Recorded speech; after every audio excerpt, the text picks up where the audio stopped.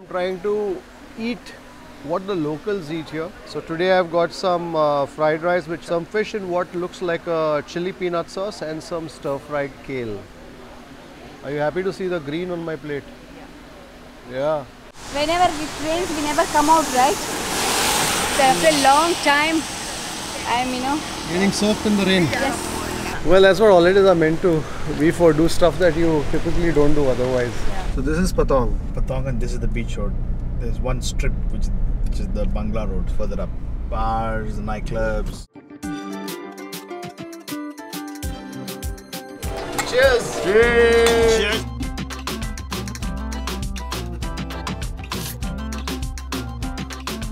Some parts of this area also has such a Goa vibe.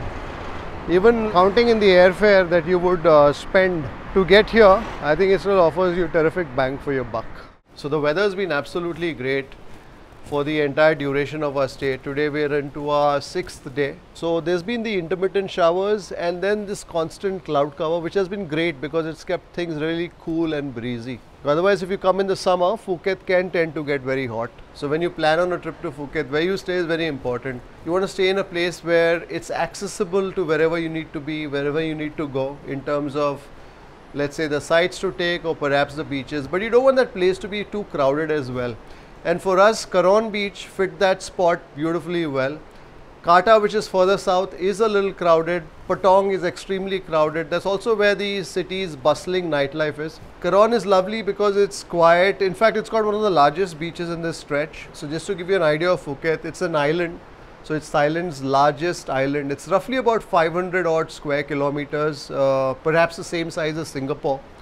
And so we are closer to the southern tip of the island. So today is a bit of an easy day. In the evening we're going out to meet some friends. I hope you're enjoying this vlog series. I just wanted to take the camera along and share with you what the Phuket experience is all about for those of you interested in visiting here, and also perhaps for those of you who may not be visiting here but just want to know what a holiday in Phuket is all about.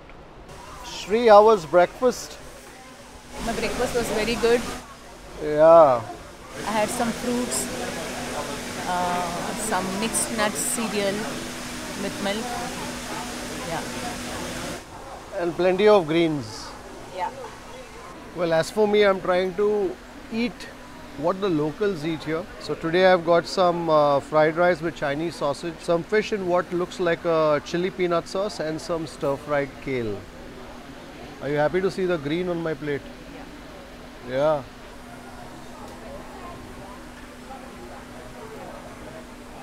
I love the flavor of the rice here, the jasmine rice. The fish is first fried, then tossed in that curry. Flavor of the peanut, some chili there. I can taste a bit of the sourness of the nampla, which is basically the fish sauce that's used to season things here.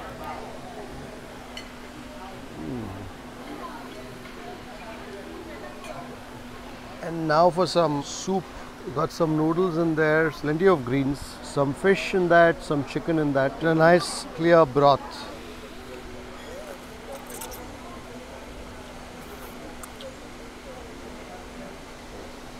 Light yet very flavorful. So yesterday we skipped dinner. I had a busy day going to the Ravai dock, the fishing pier, and then we came back, watched the chefs cook. In the evening we just chilled out, didn't have any dinner. So today I'm a little hungry for breakfast. So in a manner of speaking, this will like become my intermittent fast, no? Yeah.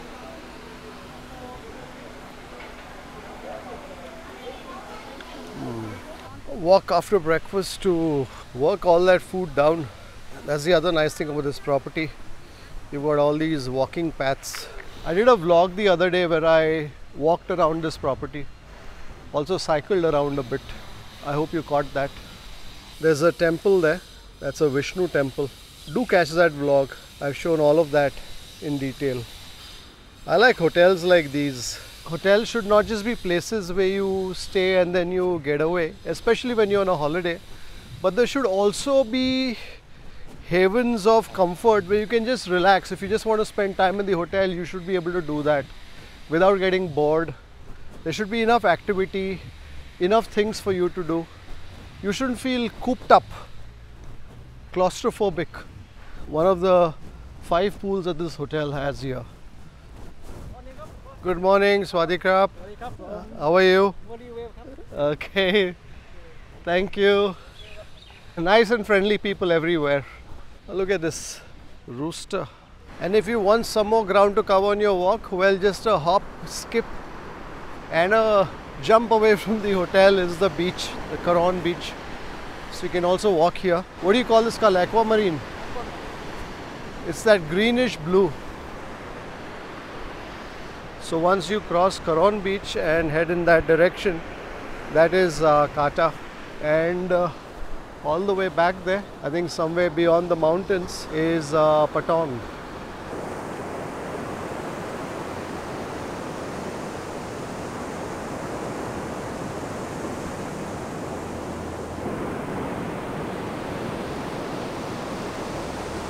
Alright, got that shot. Things one has to do.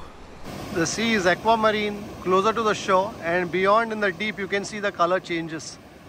It's almost bluish black, and it's also begun to rain now, so time to beat a retreat to the hotel. Whenever it rains, we never come out, right? So after a long time, Getting soaked in the rain. Yes. Well, that's what holidays are meant to be for. Do stuff that you typically don't do otherwise. Any of these sodas, everything will be stuck in the bottom.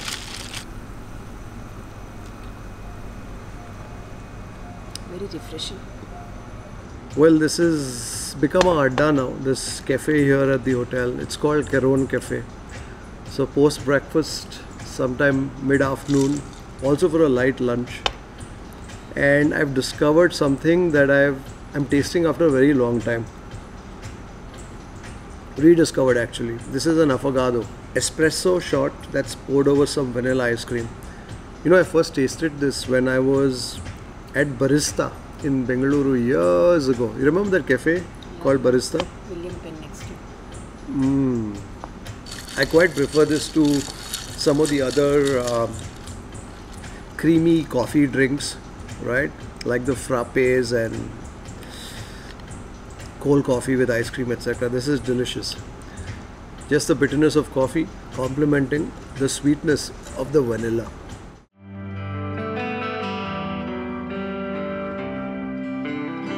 It's so good to see you, Kripal. So Mark is going to introduce me to the food of this land. You know, this reminds me of a South Indian curry. When you start tasting the flavors, you'll notice a lot of cross similarities. All right.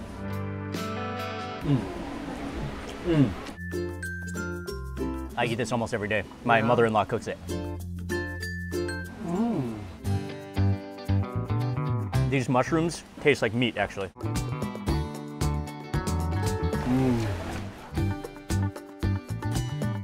You know it's going to be a flavor overdose. This is the high point of my culinary experience in Thailand, in Phuket.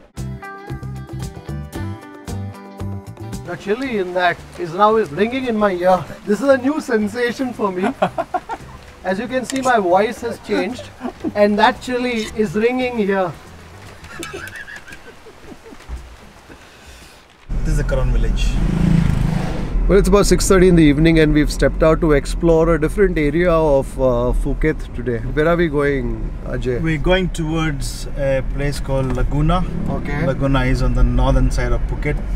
Phuket is a big island, like I said. It's from one to another is an hour drive for sure. And an interesting drive because you're going to go through the beach side, the ocean side, and then cut through the mountains. So the Laguna is the newest suburbs where a lot of expats are moving in. A lot of new restaurants, hotels, plenty of hotels that's coming up in the next year or so. So you're going to see a lot of interesting restaurants, day clubs. I think we're going to Carpe, which is a beach club. So we're also looking forward to catching up with some friends of ours from Bengaluru whom we haven't met in a long time. So that's the plan, to head to Laguna, the Carpe Diem beach club. These are the day beach clubs where, because it's the sun and the sea and the sand, right? So people just hang out. People hang out during the day. You're going into the sea, coming back into the pool. Kids hanging out in the pool. Good cocktails, good food. So the day clubs are quite popular in Phuket. So we haven't been to a day club yet here in Phuket. We thought it'd be interesting to check this out and also take you along for the ride. Shri, are you looking forward to this? I am very much looking forward to it. So this is Patong. Patong, and this is the beach road. There's one strip which is the Bangla road further up. Bars, nightclubs. So basically Karon, Kata are the quieter areas. Yeah, more from a family perspective. Correct. Well, of course there are the markets and there are other things, but then it's more family driven. Whereas Patong is the nightlife. Nightlife. It's also quite packed as opposed to Karon and right? Very packed. And this is low season. Okay. Season 1 hour from that corner to this side. 1 hour minimum. So if you're looking for the nightlife, well, this is where things happen in Patong. Yeah. So this becomes a no-drive zone. The whole street is full of restaurants, bars. This is called Bangla Road. Bangla Road. Okay. Nightclub. And of course, scores of massage Plenty of that. parlors everywhere.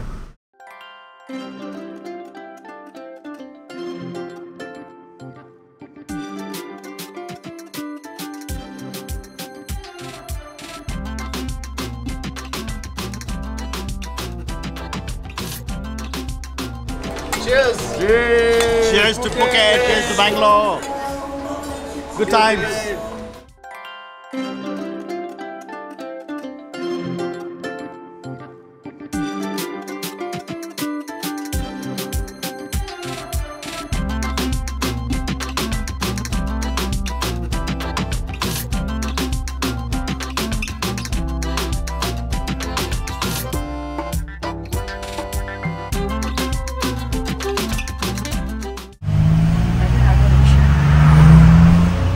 When you come to Phuket, you have to do a tuk-tuk ride as well. So we're doing a tuk-tuk ride to Kata. She wants to get another foot massage. She liked the foot massage so much. Same place. What is that place called? Sabai. At the back gate of the walking street. And we said this time around we won't walk. We'll take the tuk-tuk. So you pay 200 baht for maybe a 5-minute ride, 7-minute ride.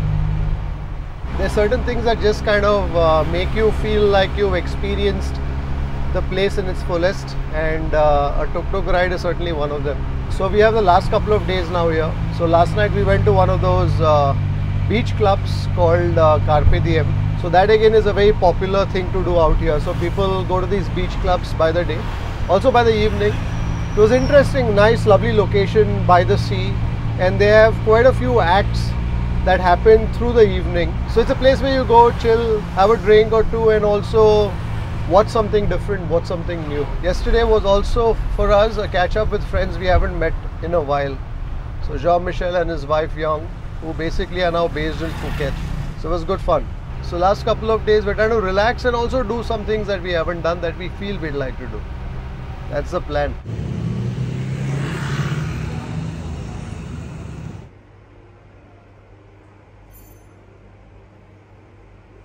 Something that you definitely must get done when you come here to Phuket. The foot massage especially. Because when you're out here you do a lot of walking and you're always up and about. So it's nice to refresh, re-energize your feet.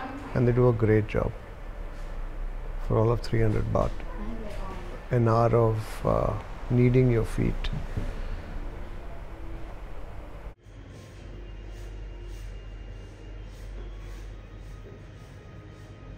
Walking back to our hotel now. That was a great foot massage.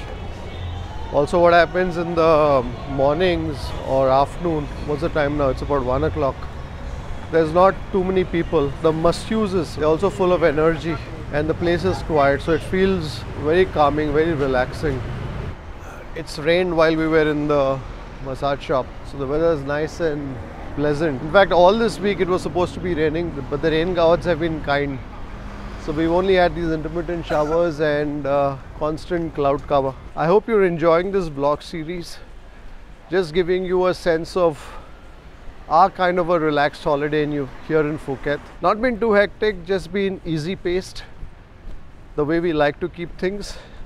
So we've not done all things touristy. We've done a few because after all, when you go to a place, you've got to tick off the things that you want to do. But we haven't done some of them as well. We haven't done, for instance, the boat rides to the islands. For those of you who were perhaps keen on that, apologies.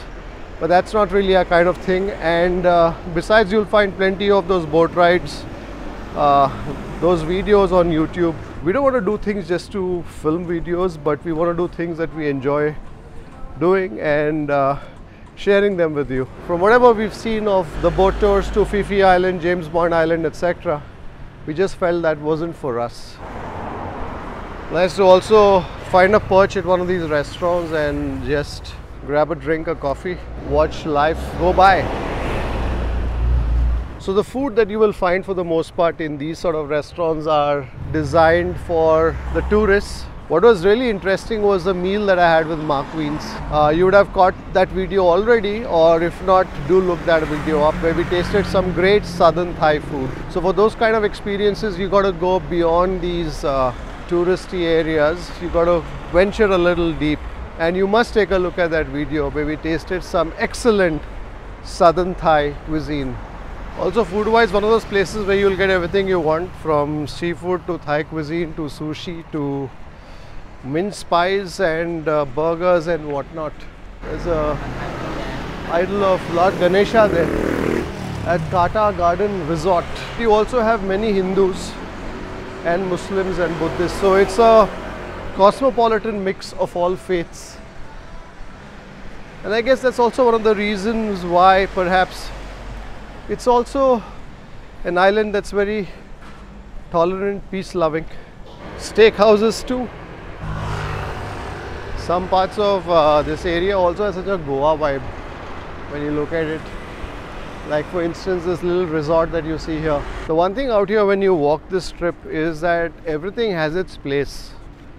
Right, so you won't have people coming up to you and soliciting things and whatnot. Things are clean. There's a lot happening, but there's a certain order to it. There's a certain system to things, which is what I think makes it very tourist friendly, be it in terms of transport, places where you stay, the restaurants, the massage parlors, if you want to rent scooters. And I'm sure that the resorts and places to stay here are a lot cheaper than Goa. And I guess that's also the reason why places like these are becoming very popular. There's so many direct flights now from India to Phuket, because I think people find great value for money. Even counting in the airfare that you would spend to get here, I think it still offers you terrific bang for your buck. Like even with these tuk-tuks, there is a price board, a price chart there which tells you how much you should pay to what area. An interesting store there, Sweet Talk and Coffee Talk, right next to Chow Pizza. You buy a cocktail there for 260 baht and you also get a free swim. That's the concept of the day beach clubs that operate here. So most of them have a nice promenade overlooking the sea. There's a pool, you have your drinks, have some food and just enjoy your day there. So especially if you're not in a hotel which has swimming pools, etc., you can be in a little budget accommodation somewhere and still enjoy the beach, the pool, that sort of vibe.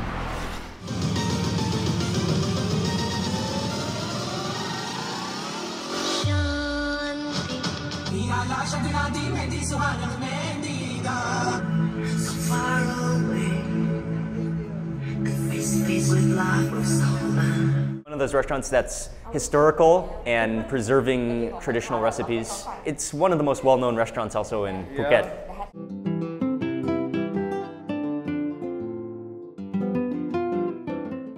I'm so happy, so you guys can enjoy your meal. Man, that's got all the mushrooms that they have in Thailand, I think. These are noodles, vermicelli noodles, made into a little bundle like that, and that's to be eaten specifically with the crab curry, with the wild beetle leaves.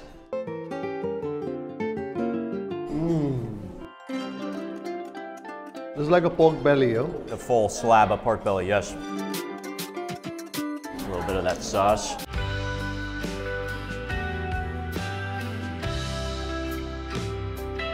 Oh man. Yeah. Kripal, we gotta try that.